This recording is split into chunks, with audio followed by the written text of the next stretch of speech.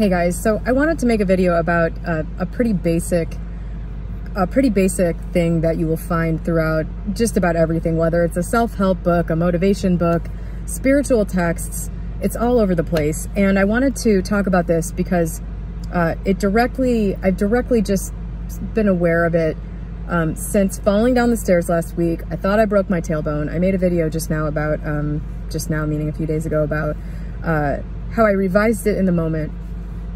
And then it ends up that my tailbone's not broken and it's actually a lot better now. That video that I made right after leaving the doctor was Sunday. Sunday. Now it's Tuesday, and it has improved dramatically since then. You know, I don't know if this is just more evidence that, you know, what you think is what ends up happening, knowing it wasn't broken, knowing it was just a hematoma, basically a giant pooled area of blood that was very painful, and that was going to heal, has produced a pretty dramatic improvement in it in just 2 days. But one of the things that I noticed, because, you know, I'm pretty aware of my thoughts at this point. I'm really interested in what I'm thinking. I'm existing from an observer standpoint a lot of the time now, kind of detached from what's happening in my actual 3D human life, and sort of watching what the 3D human is thinking and doing and what the outcome is of that. One thing that I've noticed is, and that I've been intentionally doing for years, is practicing, and this has become easier as I've gotten a deeper understanding of everything, is practicing non-judgment. So basically not thinking that I know what things mean, not thinking that I know what this 3D event that just happened or is happening means or indicates for the future. I've noticed this a lot, and the reason I'm bringing this up in this video is because this is not like some gift bestowed upon me.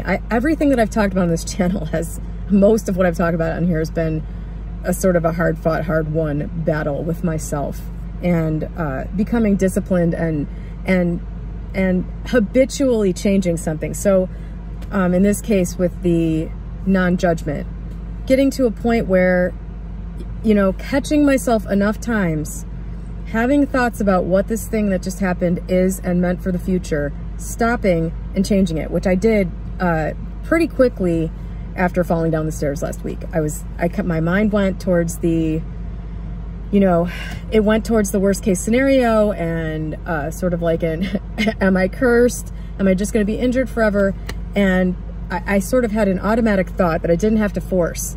I noticed this, and this is a result of having caught myself and purposefully changed what I was thinking enough times.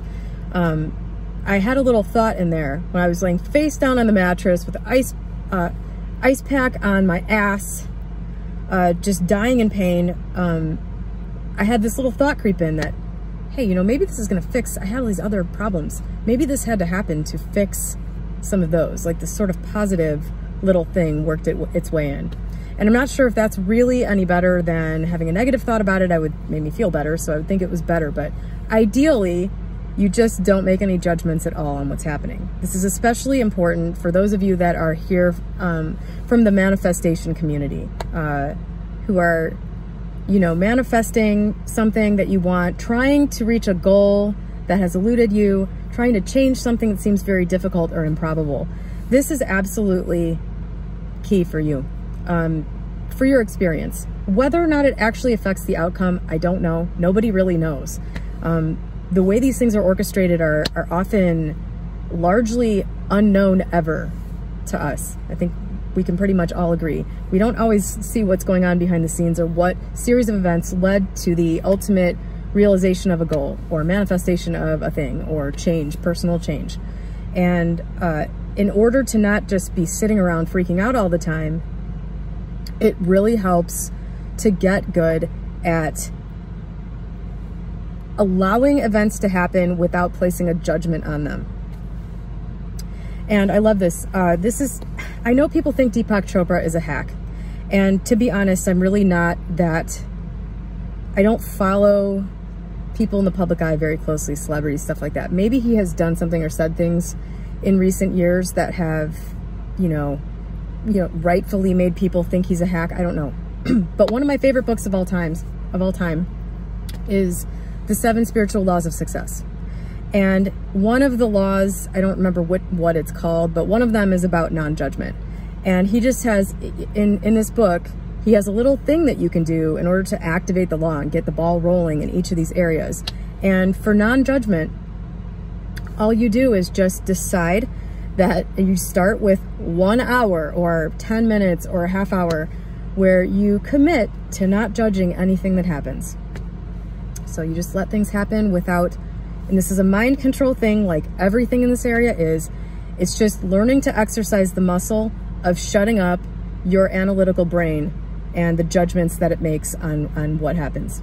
That's how you do it. You accept that it's a good thing to do and you start doing it on purpose.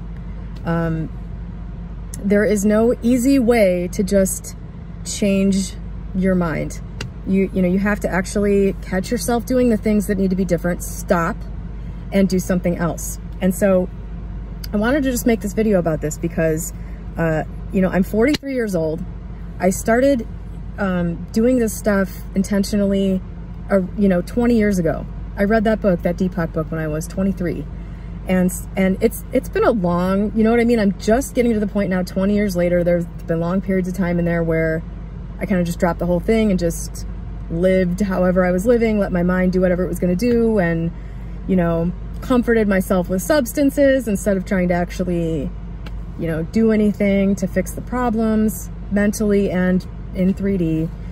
But I'm telling you that if you commit to this, no matter how young you are or old you are, eventually you'll get to the point where it starts to take over and become your life. So I'm letting you know that I personally am getting to the point now where this stuff is second nature, and where just overall it's much, much easier to have a bad thing happen and to just say, I don't know what this means, and to actually believe it. You know, not like you're just comforting yourself, or you're just, you're just making yourself feel better, even though that, you know, oh, this bad thing did happen, and I'm just going to convince myself it wasn't bad. You realize over time that the things that seem bad actually end up not being bad a lot of the time. Or that the price you had to pay for going through this painful thing, like falling down the stairs, could actually end up being a very small price to pay for a larger overall improvement to something. It just becomes, you just see that it's the truth. And once you know it's the truth, it becomes a lot easier.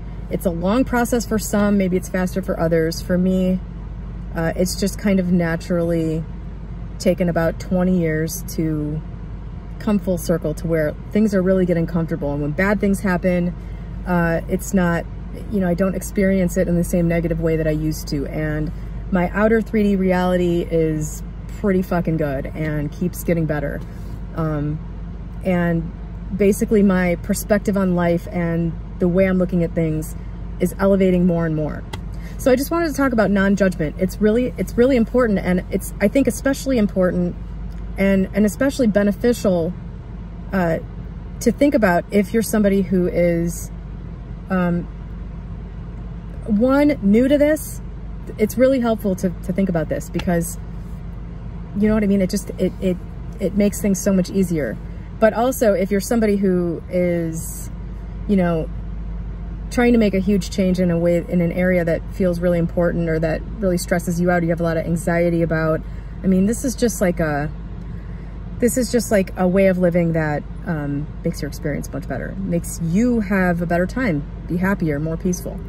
So whether or not, you know, it really affects your outer manifestation, I don't know. I would imagine it does, because if you make too many judgments on things, that could easily affect your actions. It could easily affect your reactions to things. It could derail the whole thing if you start backsliding into a different mental state. So, you know, this is a pretty important thing overall. So I just wanted to talk about that. And I don't care if Deepak Chopra is a hack or he has done something to make himself lose credibility. The 7 spiritual laws of success is a great book, and it's one that I have read literally hundreds of times, and that has sort of changed meaning over time a lot as I've gotten more experience. He actually talks about manifestation, I think, in one of the first 2 chapters, and I never even because I did so much reading of that particular book, I read it so many times prior to reading The Science of Getting Rich by Wallace Wattles, which is sort of the manifestation book that was my original sort of Bible. I didn't even know what Deepak was talking about. And when I went back and reread the book a couple years ago, my mind was just blown by the fact that he is talking about manifestation in that book. Even though he says the word manifestation, like if you're not coming at this from knowing even really what that means, it doesn't really make a lot of sense. So anyway, I found that interesting, but you should read that book. It's a great book, and I'm pretty sure it's pretty old now. I'm pretty sure you can get a free PDF of it online somewhere. Maybe not legally, but I'm pretty sure it's on somebody's website somewhere for free. So it's a very short book. It's like yay big. So yeah, that's a good one. And do the exercises that he says to do. They work. They will change things. Have a great day.